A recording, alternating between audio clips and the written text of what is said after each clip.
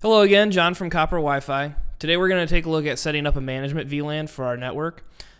Before we set up just a flat network, all of these devices are on IP subnet 192.168.1.1, and we're going to move those devices on their own management portion so that they're not seen by anybody else, they're not on the access layer, and they just provide a little bit more setup, intentional setup. We can see that all the devices are adopted. They're at blue lights. That indicates that they're ready to go, adopted to the cloud key. We have one IDF set up on the fiber there, and we have another one set up on that Ethernet. So let's take a look. All right, now that we're in our cloud key, what we're going to do is take a look at our device list. And if you note, we have all of our IPs at 192.168.1.1, and there's a DHCP server there. So when we come into our settings, and I'm just going to click this on real quick. This is DPI's in beta, so I want to see what it looks like. So I'm just going to check this on, and then we'll keep going and setting up our management. So click apply there and come over to our wireless networks. We only have one SSID set up. It's just with a PSK. So if we're going to add any sort of trunking to it in the future, we need to create some networks. So set up our new network. Let's call it management.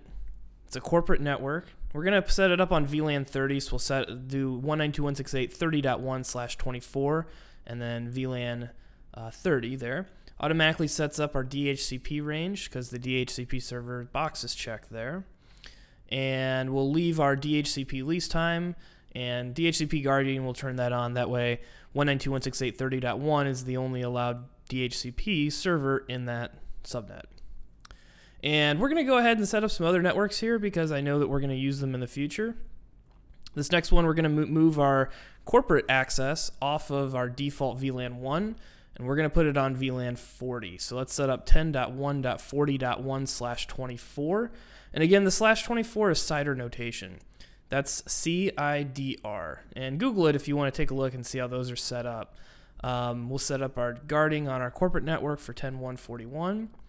And lastly, we might as well give our guests some access. So we'll create a guest access, and the purpose, we'll select guest, and we'll set them up on 172.16.50.1/ and instead of a 24 here, we're actually going to put a 23 because that gives us double the amount of IP addresses than a /24. And we'll set that up on VLAN 50, and we'll enable our DHCP guarding as well on this network. So 172.16.50.1. We'll go ahead and click save. Okay, so at that point, all of our networks are created, and we can start assigning these VLANs or these access VLANs, however we would like to use them, to our networks. All right, so let's close out of the settings here now that those have been applied to our devices, and head over to our switches. This is the MDF here. That's our 24 port. And we're going to look at the configuration here. And network is where you can assign a static IP address. Services is where you can set a management VLAN. And you can see all of our VLANs are here. If we select management, click apply, that's it. That's all you have to do to set it for a management VLAN. And this only kind of applies to the switches, and we'll go over that later with the access points and how to set up the management VLAN for those. So if we come through all of our three switches here, set up configuration, services, and then management, click apply. That's really it. One of the things that's also really good to do when you're looking at setting up management VLANs is coming in and taking out the MAC address and naming your devices. So this is our 24 port MDF switch. So we're going to name this 24 port, and it's also PoE. So let's toss PoE in there. We'll put it before MDF here. So click apply, that happens immediately. And then we'll come up to one of our 8 port switches, and the one that's connected via Ethernet, that is our IDF1. That's the close one. So we'll name that IDF1, click apply, and we'll come up to the one that's connected via the fiber. That one's simulating being farther away. This is IDF2. So we'll just name that IDF2. Click apply. That changes it instantly. That way we can pretty easily see which device we're looking at instead of having to rely on the picture here. And you can actually already tell that all 3 of our switches have already adopted the 30 VLAN. And if we click on one of the access points, and let's kind of go through the configuration on these, you can see a bunch of the Wi-Fi. Here's the alias where we can name that. So we could name this AP1. But if we look at the network, we don't really see anything about setting up the management VLAN. So let's go to the details. We can see that it's on IDF1. It's linked up at a gig, full duplex. And I guess we can name this one AP1. But if we're coming through and looking at the details here, we don't have the option of setting up the management VLAN. We can set up a static IP under network, no problem. So let's take a look at why that is. So let's remember that our access point is still set up on a switch. It's connected to IDF1 here. So if we close out of this and take a look at IDF1, we need to remember that we're inheriting the switch port properties as we're going down the network. So let's take a look at, let's select the port, and that little menu button next to action is the configure button. So it's allowing all networks through. So default VLAN 1 is the default here. So let's go over to configuration, and instead of just selecting management, because that would push my SSID, let's create a tag under networks and VLANs with a and let's call this AP tag, because we're creating a trunk with only specific allowed access through, but we're creating a native network allowed on that switch port.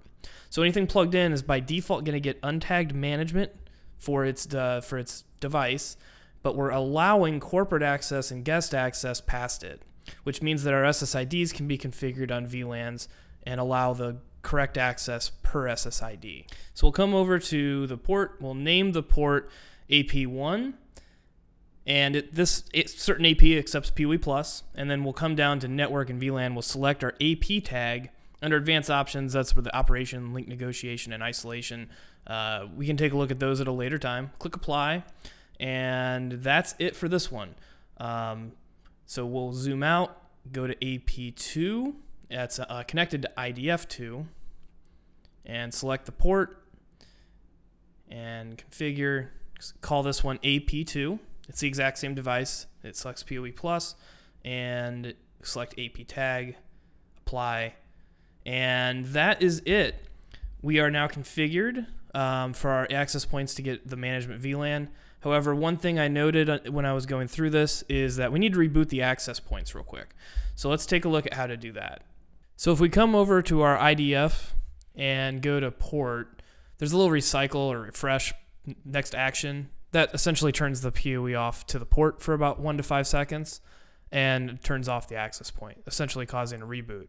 So let's do that to both of these devices. And as they're rebooting, I'm going to speed up the video here just because we don't want to waste your time waiting on these things to reboot. And as they reboot, they're going to request a new IP address as they come back online. And you can see that AP1 already has 30.9. Let's hit refresh again, and AP2 now has 30.10. Let's go to the list of all of our devices here, and we can see that all of the MDF, the IDF, all the access points past the router are now on our management VLAN. And that's exactly what we were looking for. This is not the only way to set up a management VLAN on your network, just the one I chose to show. So if you have any questions, comments, leave them below. And if you want to subscribe to us, go ahead. That would be great. If you want to see later videos, and like this video if you thought it was helpful. Thanks a lot. We'll catch you next time.